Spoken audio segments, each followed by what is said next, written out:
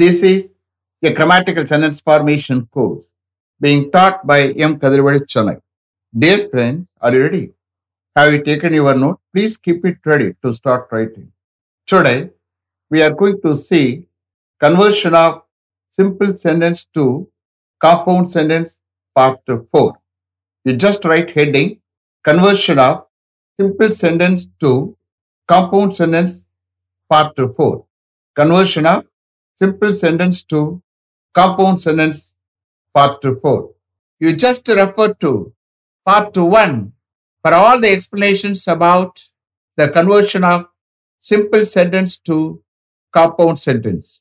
You see here, I have already explained about the simple sentence and compound sentence. Okay.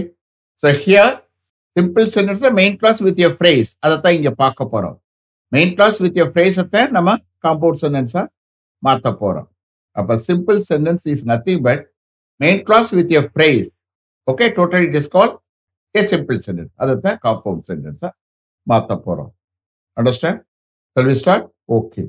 His friend having helped him, he is prospering. His friend having helped him, he is prospering. So here, his friend having helped him is a phrase.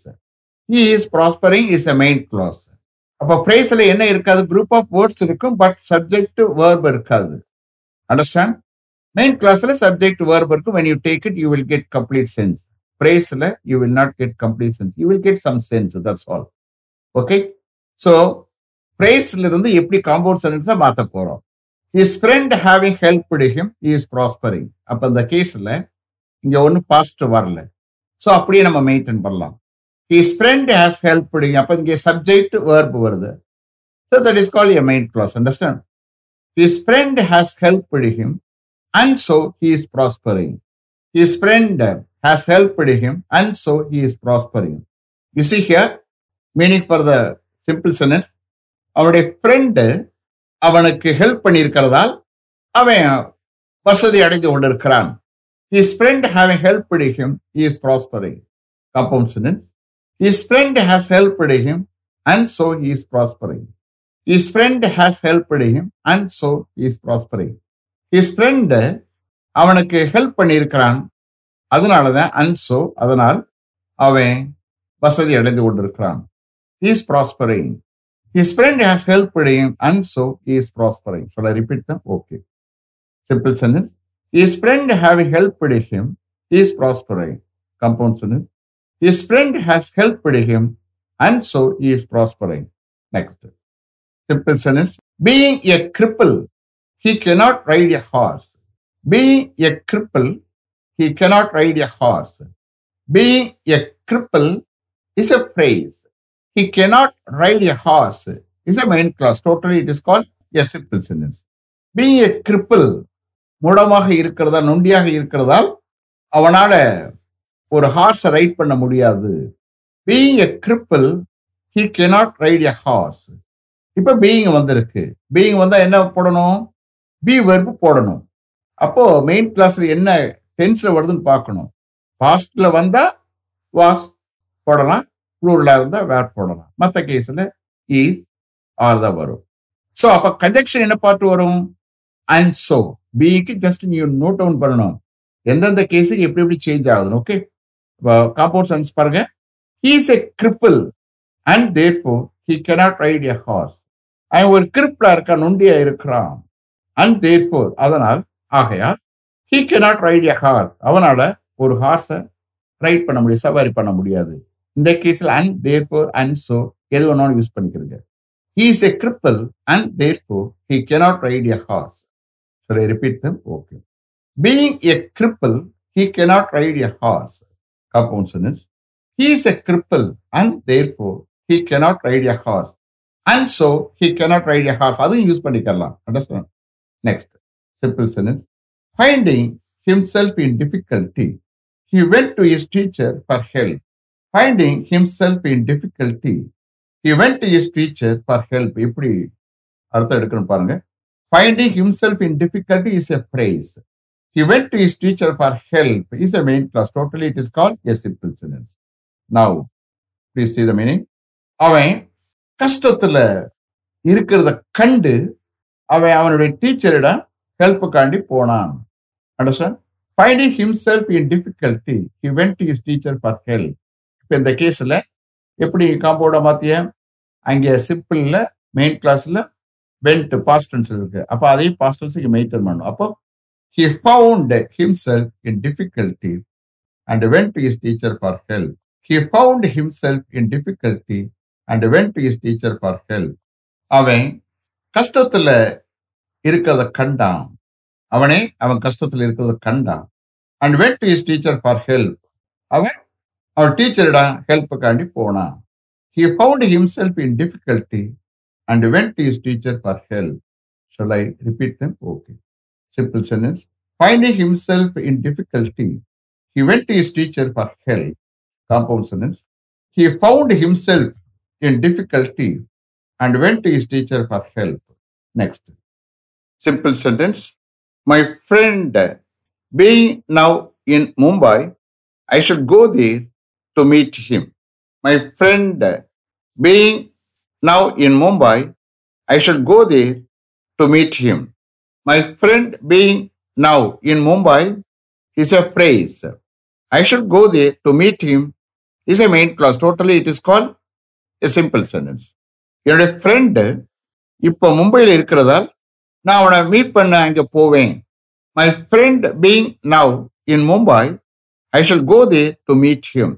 அப்போ இந்த கேஸில் being வந்துட்டா முதல்ல B வெர்பை use பண்ணணும். Conjunction வந்து and so கரெக்டாக இருக்கும். Understand? Compound sentence.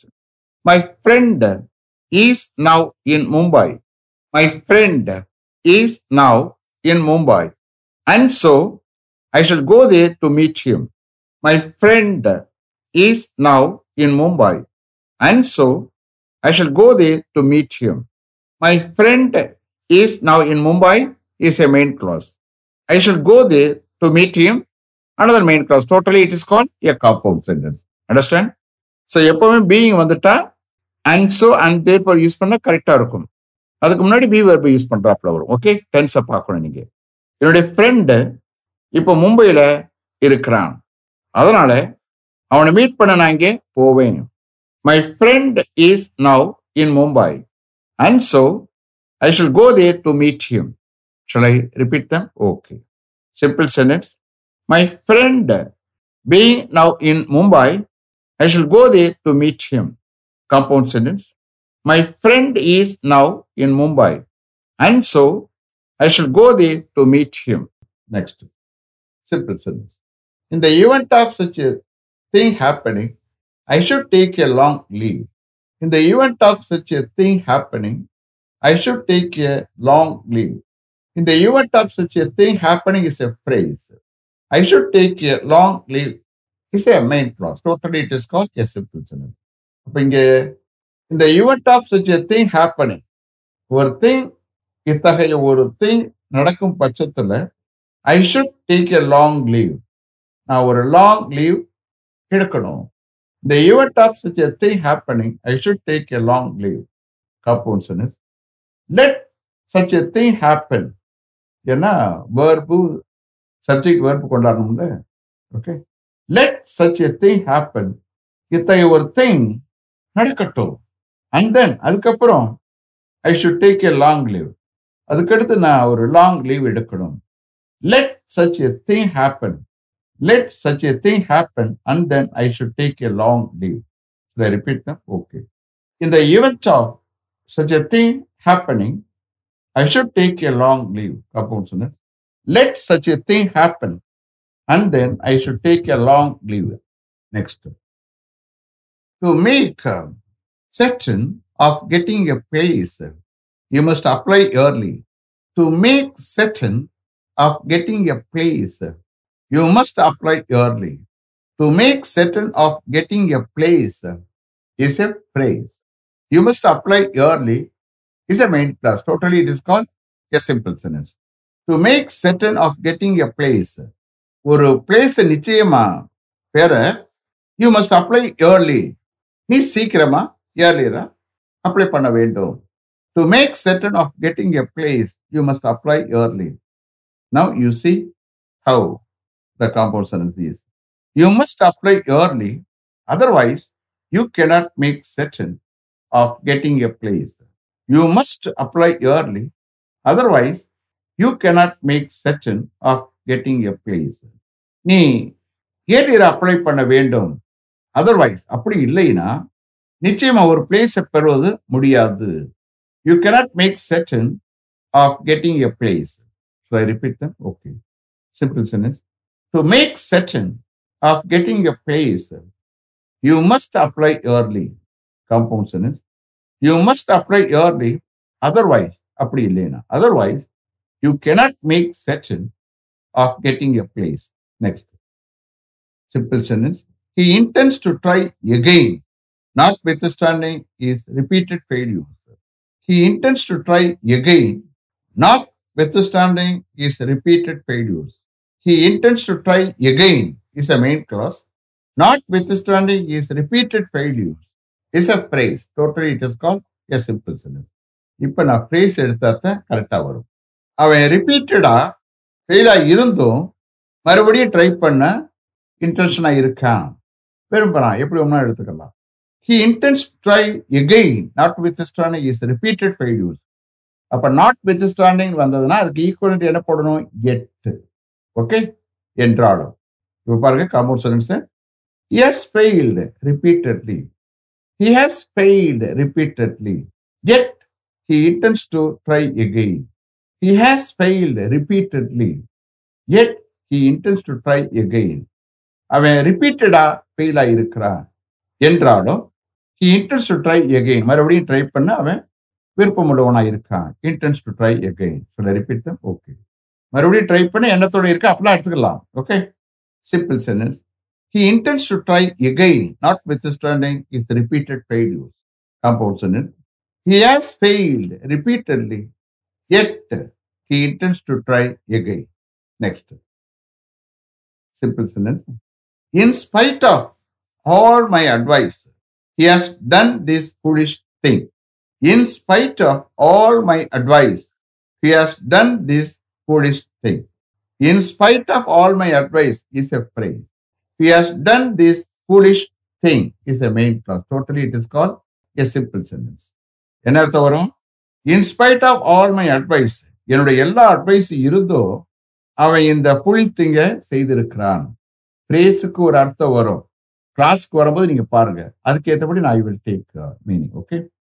In spite of all my advice, he has done this foolish thing. You see here, compound sentence. I have advised him a lot. I have advised him a lot. Yet he has done this foolish thing. அப்போ in spite of, notwithstanding வந்ததுன்னா எட்டுன்னு வரும். Understand? I have advised him a lot. Yet he has done this foolish thing. நான் அவனுக்கு நிறைய advice பண்ணியிருக்கிறேன். ஆளுக்கு வந்து எல்லாட்னு கொண்டாந்துருக்கேன். ஓகே, அட்வைஸை வந்து வெர்பா கொண்டு வந்துட்டேன். I have advice him a lot. அவனுக்கு நான் நிறைய அட்வைஸ் பண்ணியிருக்கிறேன். எட் என்றாலும் he has done this foolish thing. அவன் இந்த foolish thing-ஐ செய்திருக்கிறான். அவனுக்கு நிறைய நான் அட்வைஸ் பண்ணியிருக்கிறேன் என்றாலும் அவன் இந்த foolish thing-ஐ செய்திருக்கிறான். I have advised him a lot. Yet he has done this foolish thing. Should I repeat them? Okay. In spite of all my advice, he has done this foolish thing. Compound sentence. I have advised him a lot. Yet he has done this foolish thing. Last one. Simple sentence. By reason of his great ability, he has been able to win a high position. By reason of his great ability, he has been able to win a high position. By reason of his great ability is a phrase. He has been able to win a high position is a main clause. Totally it is called a simple sentence. By reason of his great ability, அவருடைய great ability காரணமாக, திறமையின் காரணமாக, he has been able to win a high position. அவனால ஒரு high பொசிஷனை win பண்ண முடிந்திருக்கிறது. By reason of his great ability, he has been able to win a high position. இப்போ எப்படி காம்பவுண்ட் சென்டென்ஸ் பாருங்க. He has great ability. அவனுக்கு அதிக திறமை. ஏன்னா நாங்கள் சப்ஜெக்ட் வேர்பு கொண்டாடணும். Understand? He has great ability. அவனுக்கு அதிக திறமை பெற்றிருக்கிறான். அவனுக்கு அதிக திறமை பெற்றிருக்கிறான் அல்லது அவனுக்கு அதிக திறமை இருக்கிறது அப்படின்னு சொல்லிக்கலாம். He has great ability. அவனுக்கு அதிக திறமை இருக்கிறது. And therefore, and so ரெண்டையும் போட்டுக்கலாம். And therefore, and so ஏதாவது ஒன்று. He has been able to win a high position. அவனுக்கு அதிக திறமை இருக்கிறது. அதனால அவனால ஒரு ஹை பொசிஷனை வின் பண்ண முடிந்திருக்கிறது. He has great ability and therefore he has been able to win a high position. Should I repeat them? Okay. Simple sentence. By reason of his great ability, he has been able to win a high position. Compound sentence. He has great ability and therefore he has been able to win a high position. Is it clear? Have you written correctly? Have you understood correctly? Tomorrow is the last class. Okay. After that, I'm going to take conversion of simple sentence to complex sentence. Wait for. Okay. Let me finish up to this level. Thank you very much for having attended this class continuously. If you like this course, if you are interested in attending this class, if it creates any positive vibration in your mind, please share with your friends and others. It will definitely, certainly, and surely make my dreams realized. I will meet you this time tomorrow. Until then, goodbye. M. Kadrivedu. Thank you.